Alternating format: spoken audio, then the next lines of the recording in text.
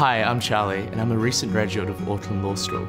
I'm now working full-time in litigation, but my journey here wasn't always the smoothest. There were semesters I struggled, even ones where I failed papers, and what was really key for me was to identify the trigger points in which I felt overwhelmed. For you it might be different, it could be deadlines, or it could be others discussing upcoming exams. What's important is to know what sets you off. The most important thing is to open up. Talking to friends is great, but sometimes you can feel like a burden in doing so, and I certainly felt that way. Talking to student advisors, on the other hand, made it a lot easier for me. They were passionate and really helped me feel like the world is a lot lighter around me. So don't go out there alone.